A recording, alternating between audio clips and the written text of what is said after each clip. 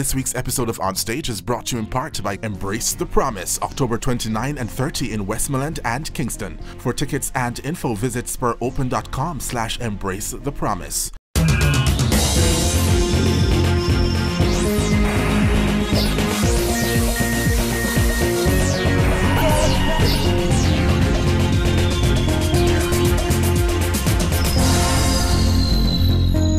Meet Vybz Kartel's new fiance exclusively on our stage. I just thought he was the most perfect man. Reports are that Squash was shot in the US by unknown assailants on Tuesday. Today we remind you about what the Six Boss had told us about violence in a recent chat we had in Florida.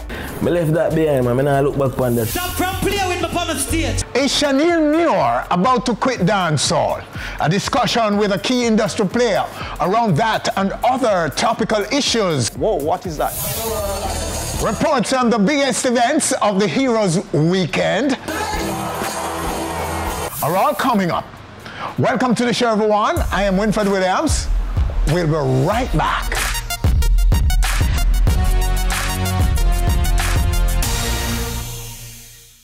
This week's episode of Onstage is brought to you in part by Embrace the Promise, October 29 and 30 in Westmoreland and Kingston. For tickets and info, visit spuropen.com/embracethepromise.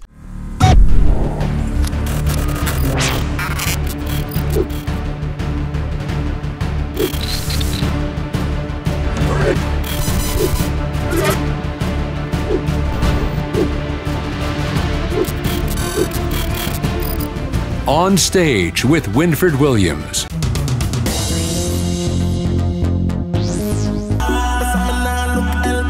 As is widely reported, dancehall artist Squash had been shot in the US on Tuesday this week. Information around the reason for the attack has been sketchy. But what comes to mind is how the Six Boss responded on our stage in Florida to him being perceived as a violence producer.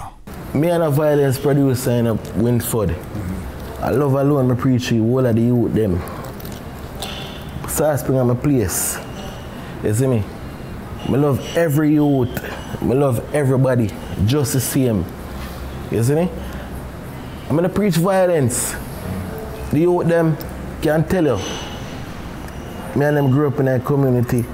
I'm never tell a man say go shoot a man this, go shoot a man this. I'm not that type of person, Winford. I'm a jovial person. I love happiness. I don't like bad vibes. And we begin our review of the big events of the Heroes Weekend right now. After a 2-year hiatus due to the pandemic, of course, Sharky's Seafood Festival is back and has not lost its form. In fact, it seems stronger than ever.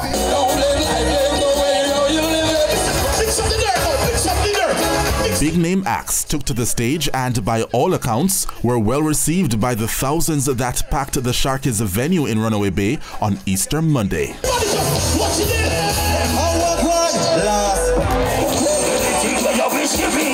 Major standouts for the night, though, Ja Vinci,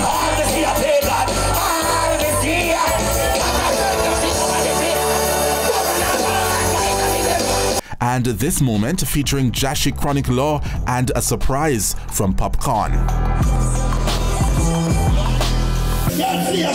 Over in the grill that same night, the inaugural staging of Gal Fiesta at Cayenne Beach.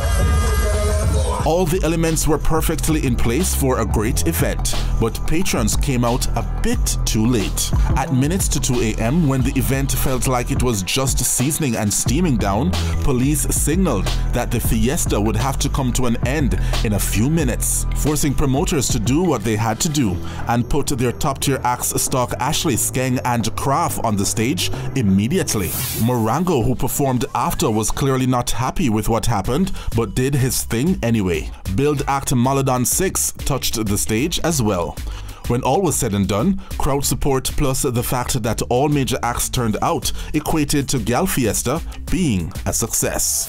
It was a good show, good turnout, thanks to all the patrons that turned out, and hoping that next year we can have something more massive. But trust me, it was a good show. We are very pleased with the support, very pleased with the fact that all the artists turned up and did their best. Patrons turn up early next time, but we give thanks because it was a good turnout. All right, so there you have it, our review of the big events of the Heroes Weekend. Stay with us right here on our stage. Still to come, meet Vybz Kartel's new fiance and a one-on-one discussion around the topical entertainment issues, including Chanel Muir contemplating quitting dancehall. All coming up right here on our stage. We'll be right back.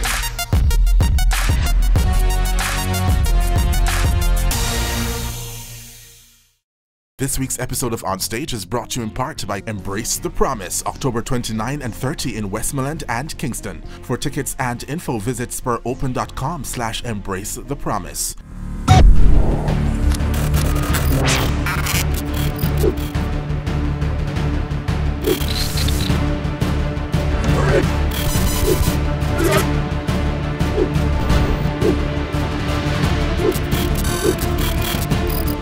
On Stage with Winford Williams.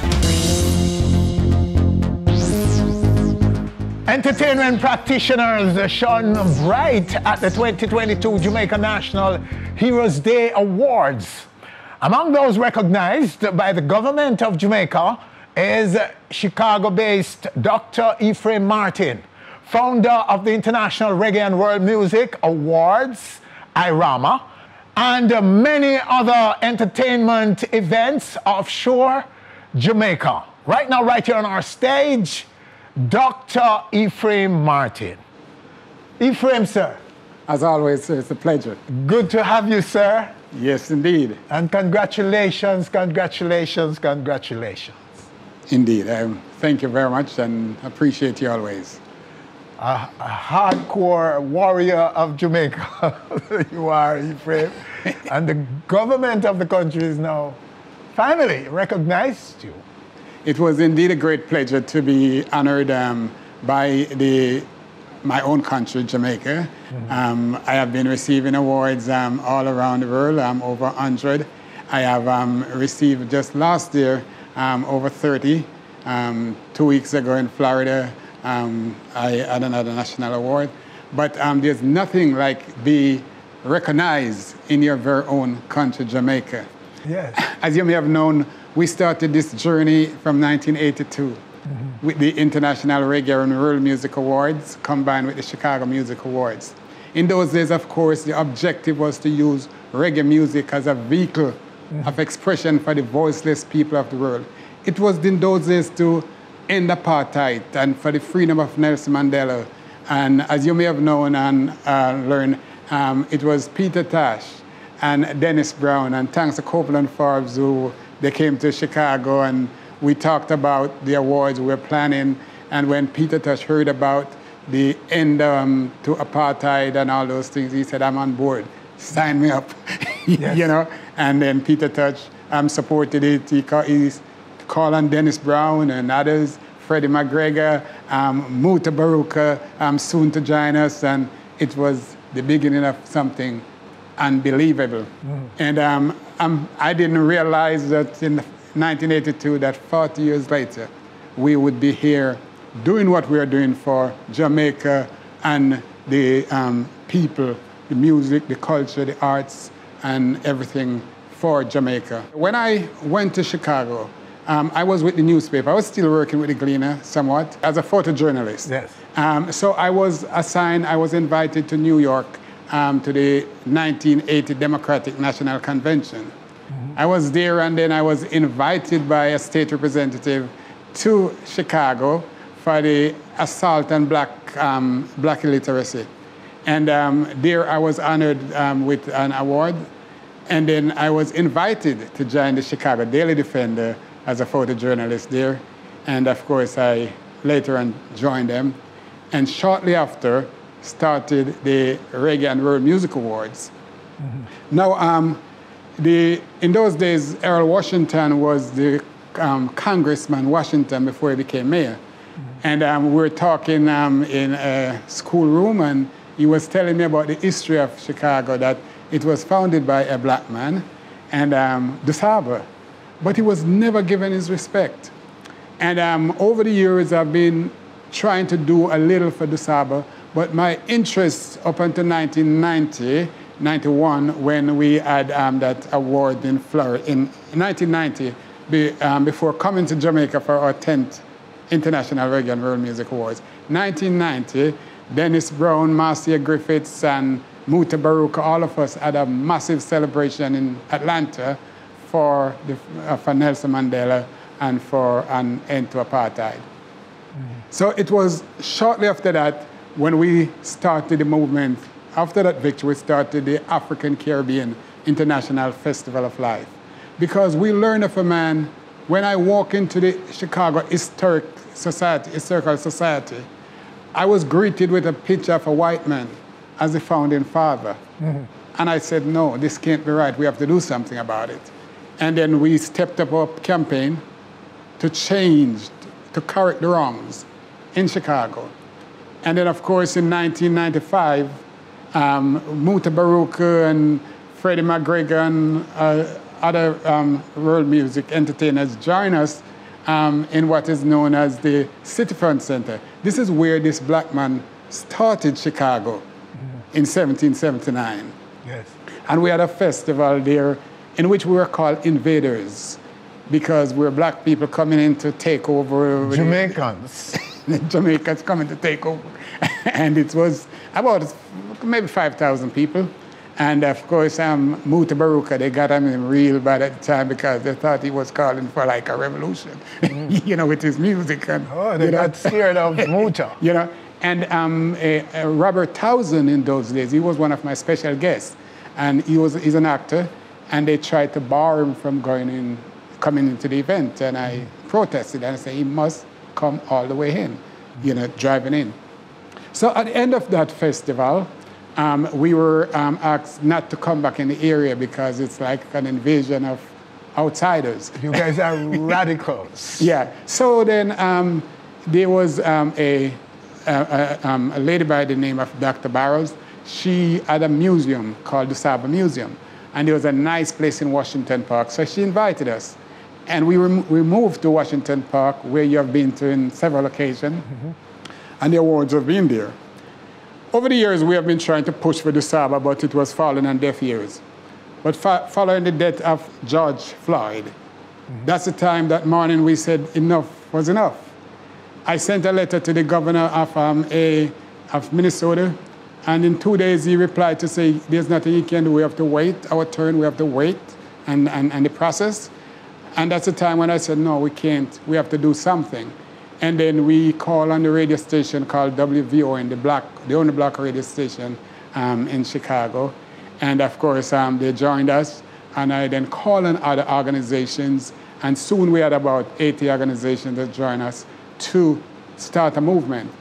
And then my wife and I, Justice Shelvin Hall, we started what is known as, under my foundation, Martin's International Foundation, we attached, registered the Black Heroes Mother Coalition, and with some 80 organizations, we took to the street. And on July 4th of 2020, we took to the street. And when we took to the street, the police, they all came out and said, no, it could not go on. But we were determined. The mayor was driving around. She didn't come out of her vehicle, but she was observing the county president and everyone. I was able to get someone from the city council by the name of David Moore to present the ordinance in the city council. And with that, we said, we are going all the way.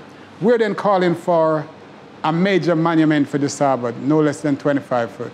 We want Lakeshore Drive, the most popular street in the nation. Not just Chicago, but one of the most popular streets in the U.S. Yes, to be renamed DeSaba Drive. Yes. And then we also called for a city holiday. And of course, we closed down the Magnificent Mile from North Michigan, and we marched all the way to Grant Park, where we had about 5,000 people. Chauncey Rapper was outside there, and a whole lot of other entertainers joined us for this movement. And after that event, we continue our movement to call on the City Council. And after about 150 comments in the City Council, last year, June 25th, we won the first round unanimously, won the first round.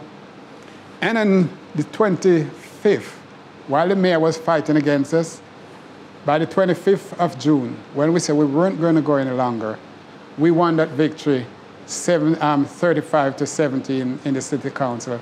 And you could now, rename the street. To rename the street. And we now, when you go to Chicago now, it's no more just Lakeshore Drive, it's Jean-Baptiste Point de Sable Lakeshore Drive, the longest street in the nation, yes. In America.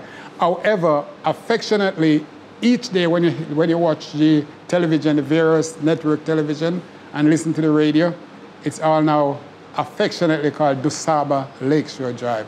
And that's a massive victory. Lakeshore Drive. Yeah, DuSable Lakeshore Drive. And that was a major victory for not just Chicago, but for America. For Black America. Yeah, all Americans. Let me say this. Before we start that movement in 2020, more than 80% of Chicagoans did not know that Chicago was founded by a black man from the Caribbean, the country of Haiti. And when we started that movement, millions of people now know that Chicago was founded by a black man, Jean-Baptiste Point de Sable. And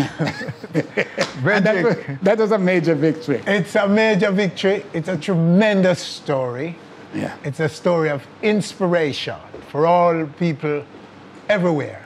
Yes. You know what I mean? And that protest can make a difference. Indeed. Peaceful protest. Peaceful protest. And that's what it was, you know. What we have been doing for Jamaica over the years, with over 200,000 people directly and indirectly come to the shores of Jamaica over the last 40 years, with our 40th anniversary of the International Reggae and World Music Awards coming back to Jamaica, May 7th next year, there's no time for us there. We must make sure, you know, we complain about one category in the Grammy, but we have the IRAMA, which give respect and honor to all entertainers, world music entertainers, reggae and world music. From Africa, Jamaica, throughout the Caribbean, we honor them all. So the award will be back next year The award will be back in Jamaica. When exactly? May 7th of next year. And we're now getting ready for our 41st Chicago Music Awards in February. And then we are right into after that, we are right here in Jamaica for the 40th anniversary of IRAMA. If you go to martinsinternational.com, you'll learn all about Martin's, the work we've been doing. Yes. But if you go to irama.com, you'll know about the Reggae and World Music Awards. The ballot will be available soon for those in the music industry only to help us to select the nominees for the award.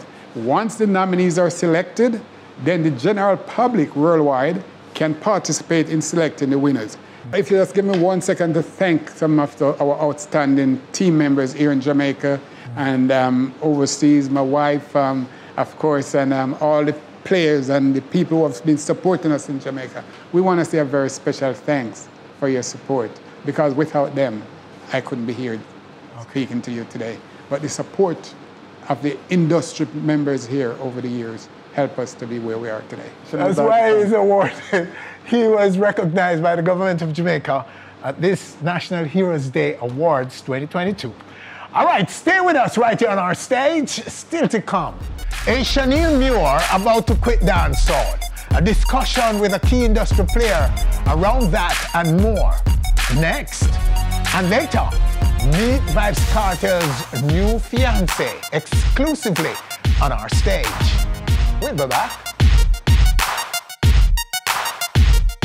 This week's episode of Onstage is brought to you in part by Embrace the Promise, October 29 and 30 in Westmoreland and Kingston. For tickets and info, visit spuropen.com/embracethepromise.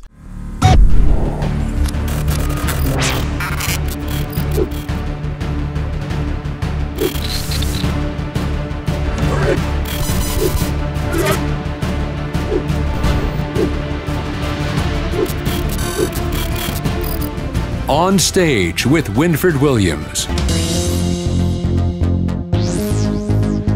In recent weeks, lots of major topical issues have arisen in the Jamaican entertainment space. Among them, the Broadcast Commission's ban on music that glorifies illicit activities, such as scamming, drug abuse, and gun violence. We're also seeing lots of missteps relative to artists and their management.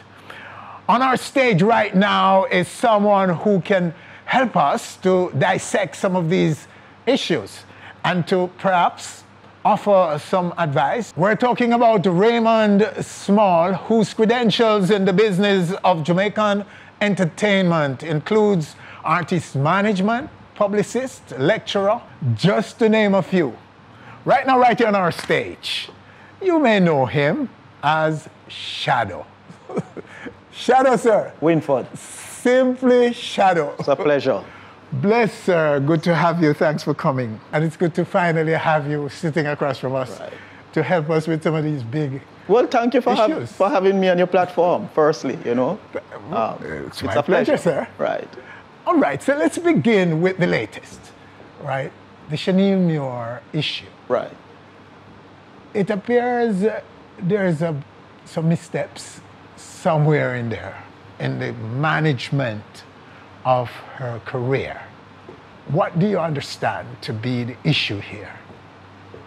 Well, based on what I saw, because there was a live stream that was done by her where she kind of outlined certain issues that she was having. Based on what was said, it appears that there was no formal contract in place in terms of an actual written contract to say, all right, these are what the official duties are. Yes, it was articulated verbally, but in terms of having an actual contract that both parties would have signed to say, okay. Between her and her manager. Right, to say these are the rules of engagement in terms of what your duties are and what my duties are. Beyond that, then there seems also to be an issue as it relates to the financing. And I'm thinking as an artist and as a manager, one of the things you want to do is you make sure that you have certain things in place. As a manager, you should have a business account, right? And you use that business account. You have a business account in terms of a bank account, and you also have like an email address where you know, okay, all communique relating to that particular artist or at least the business goes there, and you have those things as file, because you need to be keeping notes of what is happening in a chronological order. So if at any given point in time you need a point of reference, you can always go to that. As it relates to the financing now, what you want to do is make sure that once transactions are happening between, say, an artist and a promoter, you want to make sure all of that finances goes through the bank account, so there actually is a trail to show that, okay, this is the amount of money that was collected, and also what it also allows for better accounting, because at any given point in time, you can say, okay, if a deposit is made, you hold that deposit. And then once you execute the actual event, as in a performance, then once the residual is paid and everything goes according to plan, then you can now pay over whatever is due to the artist and whatever else should be allocated to the other members of the team. So if at any point in time there's any mishap in terms of our discrepancies, you can always revert to the communique either via the email or the banking information to say, this is what is happening. So that business account is specific to the artist, or is it the management company's business address? The management company's business. So the artist would not have access to the account? No, they wouldn't have access to the account unless you decide to create one separate, specific for that artist. That is doable. Right, that is doable. Or what you can do is, again, as a business manager, because you have a business account, what you would be able to do is say, okay, here are the actual transactions as it relates to your career. Yes. These are the monies that were collected in the amount of X and Y, and this is what is owed to you. Right? So that at least if at any point in time the person comes and said, listen, I feel that there are some discrepancies as it relates to, you know, monies being paid or monies owed or whatever the issue there could be an audit. Right. You have it. You have all of that there, and you can quickly get that audit behind you. Okay, so what is at the heart of this dispute, you think? Well, based on what she communicated, and I keep saying based on what she communicated, because that is what we have to go by. She said she had enlisted his services as a manager from last December to present. And what happened, she has been working consistently, she said almost every week, to the point that she's exhausted and been requesting a break. And what happened is that monies were being paid, but I'm not sure if it's a situation where the monies that were once the particular performances were executed, if they were paid over in a timely manner. So maybe they were not, and it's maybe a situation where that money is still being owed. But then she said she was trying to get her taxes done, and then based on some revelation, then she realized that there were some discrepancies with the finances, and hence the reason for her now coming to the fore and trying to address this situation. So that should be done as you go along, right? Right. It should be. She should always know what's happening with the account. Yes, you should be providing timely updates. So whatever the interval be it you say, okay, at the end of every month or every quarter or whatever it is, you were supposed to be presenting timely updates to say, okay, we did these shows, this is the monies that was collected, this is what has been paid over to you. So whose call is it to fix all of this? What have they done wrong, the management? Have they done anything that is out of order? I would say maybe the communication wasn't on point. I would also say maybe there wasn't clear lines in terms of how the business was being done. Maybe it's a case where she was overly trusting in terms of just assuming that because you're management, these things are expected of you. And so I just figured that it would be done, which is fine, because that's the point of having a management, to take certain responsibilities away from you so that you can focus on your craft. And then they can focus on the business of music, right? So the artist handles the creative side, the manager handles the business side. But clearly what is happening is that there is some amount of discrepancy, or as she may have put it, mismanagement as it relates to our affairs. So honesty and professionalism on the part of management is critical. Right, definitely. Yes. Because as you just mentioned, an artist can be caught up with creatives, with artistry, with doing what they do best, and leaving a lot of the stress of managing and paperwork and contracts and those things to the management. And that's why management is important. So let's hope, though, that there can be a resolve and that she can stay in music, because she's threatening to step out. I realize she's doing that, but I mean, it's unfortunate if she should do that, because the truth is she's one of the better female practitioners out there. I mean, her music is good. I mean, I find that in terms of her offering, and she definitely has an audience. So, you know, it would be really disheartening to see her make that exit. Beyond that, I also think it is important for a lot of the entertainers to try and enlist people in their team with some level of professionalism. I think part of the issue also is because, you see, music is very informal. Yes. So what happens, you have a lot of people just come in the industry and they don't have the necessary credentials. And as I said, that is fine. But at least when you get in the industry, try to learn the craft.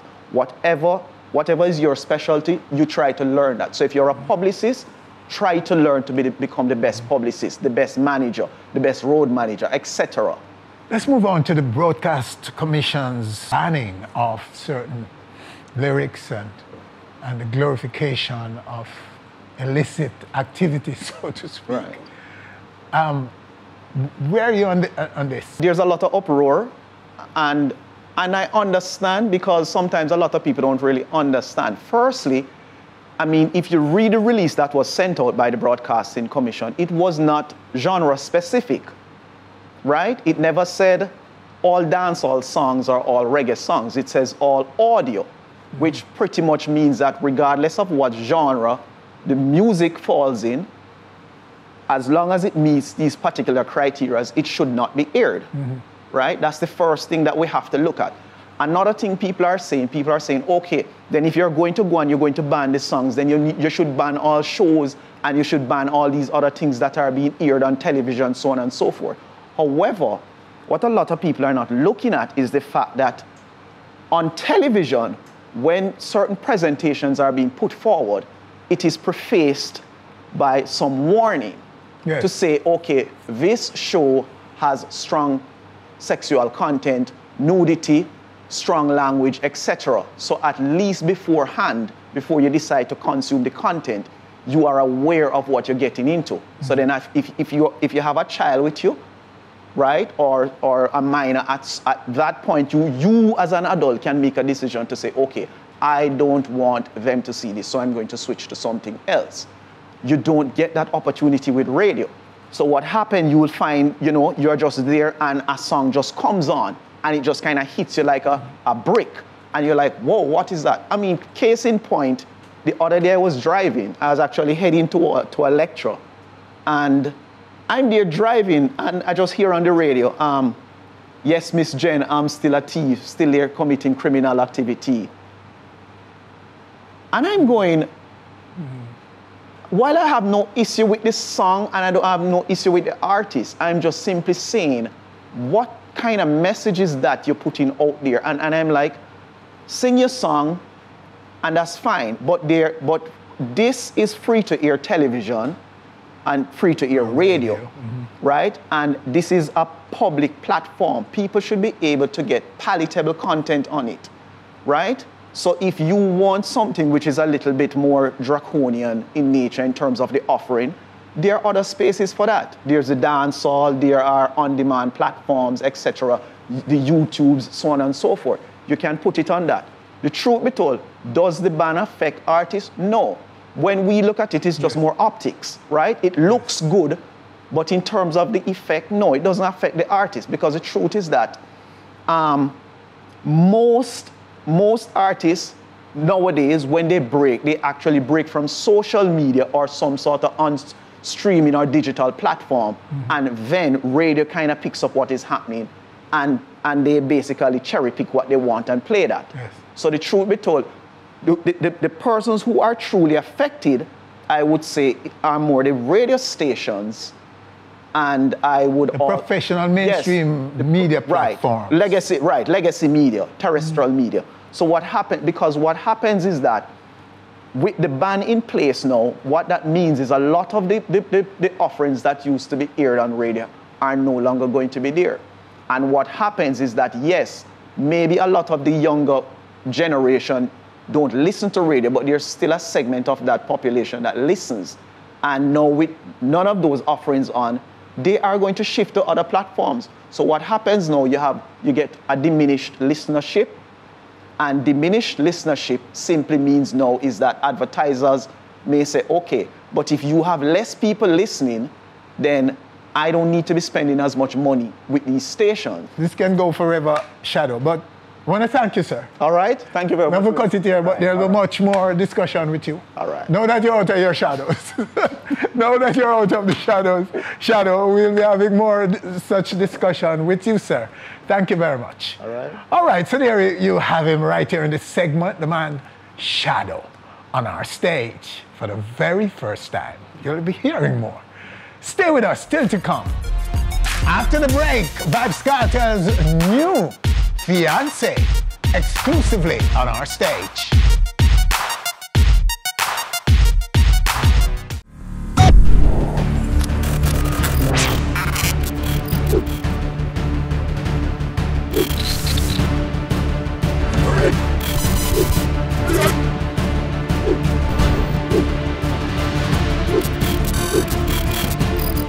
On Stage with Winfred Williams. This week's episode of On Stage is brought to you in part by Embrace the Promise, October 29 and 30 in Westmoreland and Kingston. For tickets and info, visit spuropen.com/embracethepromise. So this is where we meet Sidem Osterk, the new fiancé of international dancehall star Vybz Kartel. According to a recent US-based Fox 5 news report, the British resident of Turkish descent gave up her job in London and moved to Kingston to pursue her romantic interest in the Jamaican world boss. Sidem, welcome. Thanks for coming. Okay, and Jamaica for you. Is this your first visit? No, it's my second. Second, you've been here before? Yeah. For the same reason? Yes. Oh, yeah? Yeah. Okay, good. So you know a little about us. So how, apart from the Addy and who he is in the flesh and so on, we're going to get to that.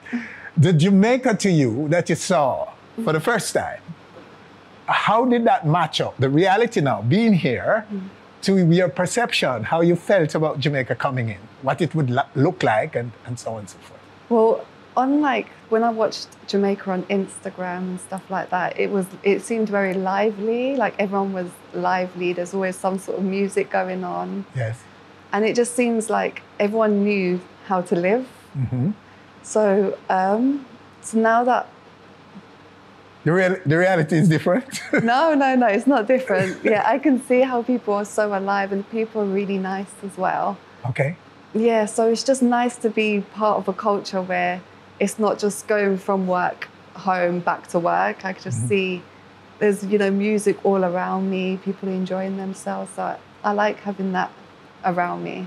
Oh, nice. Yeah. So that first visit was only a visit? It was a 1-week visit, yeah. Yes. And now you're actually residing in Jamaica? Yes. In Kingston? Yes, I am. And that has been how long? I came here on the 15th of August. Okay. Oh, so you've been here since summer? Yeah, so it's just over 2 months. Oh, yes. Yeah. Nice. Okay, so, and the visit now. Could you get into the visit? The first in the flesh visit? It was amazing. Yes. Just being able to, you know, be up close with him without any barriers and being able to hug him. And, you know, we took some pictures as well on that visit. Oh. And it was a lot longer than the usual visits we have at the prison. So it was a nice time. And I got to see him twice as well during that visit. So apart from all of the nice pictures and everything, did you get the time you wanted with him? Did you get enough time? Any time is enough. Like, is enough? Yeah. Any time is enough for you? Yeah. Wow. It was about half an hour, but that was more than enough. It's more than what I got before. Yes. So I appreciate what I got, and yeah. And so you guys are going all the way? All the way. All the way. You're going to tie that knot? Yes. Ooh, wow. That's kind of hit us like a brick, because we knew not of this love interest and this whole big romance going on. Nobody knew this. It's just dropping us by Fox 5 in the US. So how are your family, your friends and so on back home reacting to all of this? Well, they've always known for quite some time. Yes. And they were expecting it to, you know, get to where we are, because they already knew what was going on. It wasn't nothing new to them, and they've been very supportive in my choice. So what got you first? What got you about Kartel? Is music, is story, what? What about him that got you? From a very young age, I heard his music. Yes. So I did enjoy his music, but I just I found him very handsome. So I was very attracted to him, and you could kind of call it an obsession, because I just thought he was the most perfect man for me and walking the earth. Yeah. So I just really wanted to meet him and just get to know him, because I felt like watching his interviews and everything, I felt like he resonated with me. So I took it upon myself to make sure that I get to meet this man of my dreams. And the dream isn't just meeting him, it's getting married, possibly having kids, and so on. So have you been able to meet, did you get a chance to meet his kids that's here in Jamaica? I met little Vybz in London when he visited in November. Yeah, so I've met him when I was there, but yeah. But did you declare to him then, oh, you know, I'm in love with your dad? I'm not very open with like that, okay. Yeah, I do like to keep some things private, and I think he probably already knew. Yes. He's the only one you've met so far? Yeah. How long will he be staying here? I'm not too sure how long I'll be staying, but through the duration of his appeal, I'm going to be here and waiting for him to come out. So you'll be here until there is a verdict? Yes. Okay. And past that as well. And beyond? Yeah. Anything for your love? Anything for my love, yeah. Exactly that. Oh my goodness. So let's go back now to your roots a little bit more. Okay. Back in London, you left your job. You were employed as... I was Go ahead. Tell us about your job that you had in London that you gave up to come to Jamaica to pursue your love interest. Yeah, so initially I was a support worker for children under the local authority. And then I changed over to a housing officer within the Jewish community. And that's when Addy and me decided that we were going to move me over to Jamaica. And Oh, so he was a big part of that decision Yes. for you to come to Jamaica. Yeah. Closer. Wow. So that job, how did they react to your sudden? Was it sudden? I did suddenly leave, yeah. You suddenly left the job? I gave my resignation, but yeah. And did they know why? No, they didn't know why. But now they do. Now they do. and their reaction? I'm not too sure. I haven't really spoken to anyone since. Yes. Yeah. But love is love. Yeah, love is love, and Love I is love. follow my heart. So, Have you lost friends? Do you gain new friends and so on? Are people pursuing you like us for interviews and so on? yes, there are people pursuing, but we're very limited with who we go for as well. And in terms of friends, I haven't lost any friends, but yeah, they've just been supportive. I've got a close-knit circle of friends, so I've just kept it as that, and yeah. So, any particular date set on those things for the big event of marriage? We're just waiting for the Privy Council. So once. So after that? Yeah. So there's no date set yet, but No date yet. but after that you decide when? Yes. Oh wow. So we're just playing it by ear at the moment. Any interest in music by you or any of the arts? Yeah. Are you interested in music? No. Doing music, producing music, managing? I can't Your sing or husband to anything. be? Yeah. So I do manage him sometimes. Yeah, there are points. Oh, you where do I step management work for him? in. Yeah. So there are times I step in. Oh, you are. Oh, nice. So did you have experience in that? No, but Addy has a good way of teaching people and training people. So Oh. yeah. Oh, really? So it's that's interesting. So how do you feel about it? Are you comfortable with doing that? Do you think you What do you mean? will continue to be a supporting or an actual manager and manage him Yeah, I'll support in the him. future? Yeah, I'll support him in any way necessary. Okay, so it's my understanding that the album True Religion, Vybz Kartel's latest album, was inspired by you? Yes, it was. Yes? Oh, so tell us about that. So it's just like the trials and tribulations he's kind of gone through and how we've become stronger. So it gives a little insight into how we relate to each other and how I have helped his process and transition during this time. Yeah. So the album is addressing those issues, Yes. some of the struggles that he's had, and so on. Yeah. So you were helping to write some of it or anything like that? Do you have credits on it on the album? No, I don't. I wasn't helping him to write it, but I guess I helped him by being me.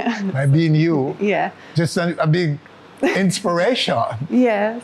Okay. So I did inspire it, and yes. Yes. How is it doing? It's doing well, definitely doing well, and I've got a lot of good feedback from it, and Yes. the tracks on that album, like there's different people that pull from different things, and they've liked and loved the album.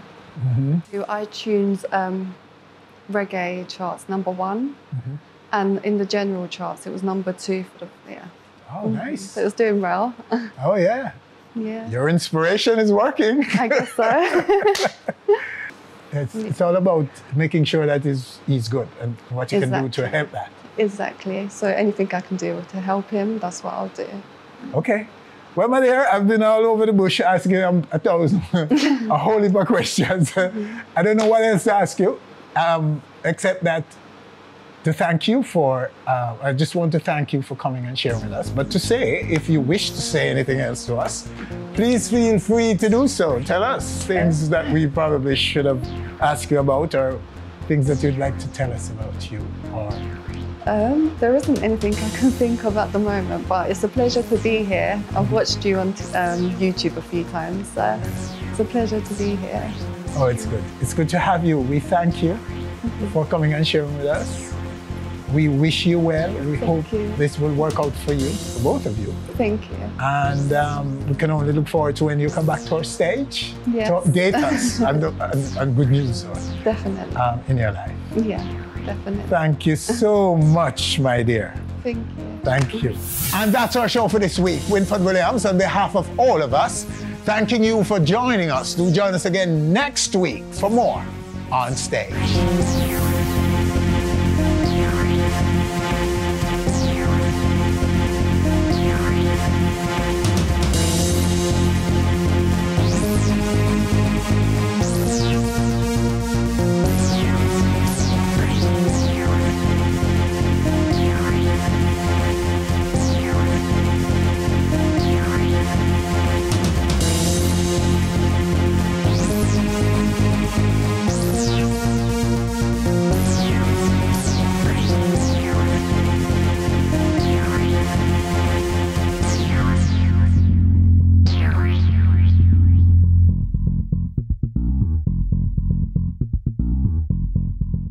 Thanks for watching our video. Please click subscribe and be on our stage anywhere, anytime, always.